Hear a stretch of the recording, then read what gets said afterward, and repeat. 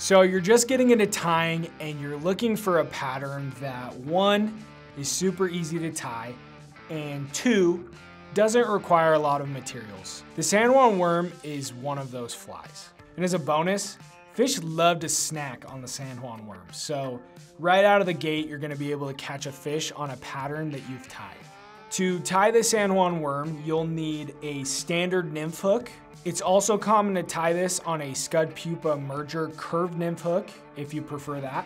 Some 70 denier or 6/0 tying thread, and some ultra chenille. Today, I'm sticking with the classics. I'm going with red thread and red ultra chenille, but keep in mind that you can easily switch the color. I've seen this in purple, tan, even blue. So, gather up your materials, let's get tying.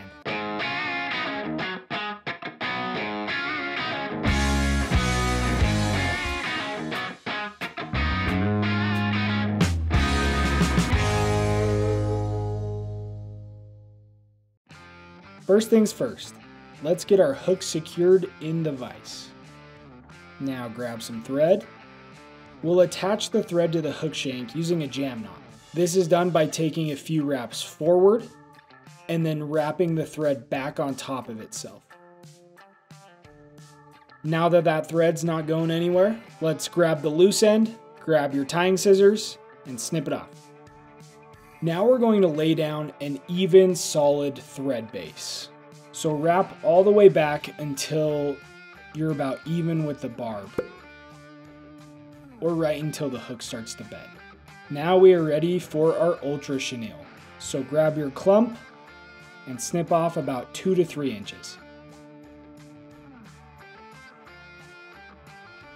Now stretch out that chenille, center it on the hook, and make sure that you have an even amount on both sides. Using a pinch wrap, we're going to attach the chenille to the back end of your thread base. And then we'll wrap over it a few more times to make sure that it's secure. Now we'll fold back the remaining chenille and wrap forward to the front end of our thread base. And now same thing, we're going to do a pinch wrap and secure that chenille to the hook using a few more wraps.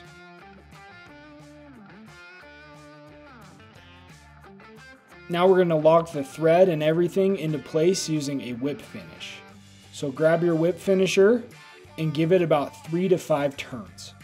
Sometimes the chenille likes to get caught up in the thread. If this happens, just pause, give it a little wiggle, and that chenille usually pops right back into place.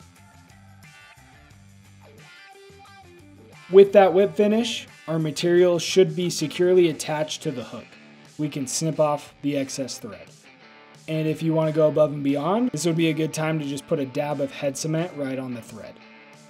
Now we're going to trim the chenille to our liking.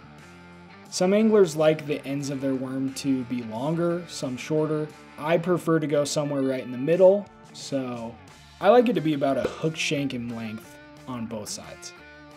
Now comes the fun part. We get to play with some fire. So grab a lighter of choice and we're going to kiss both sides until they start to taper. Doesn't take much. Then I like to rub both sides a little bit just to make sure that any excess chenille or melted pieces come off. And there you have it.